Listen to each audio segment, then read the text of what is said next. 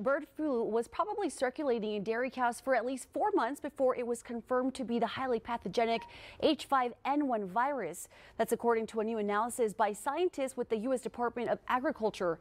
Now, the research also found infected cattle that had no apparent connections. Scientists say that would suggest there are herds infected with the virus but not yet identified.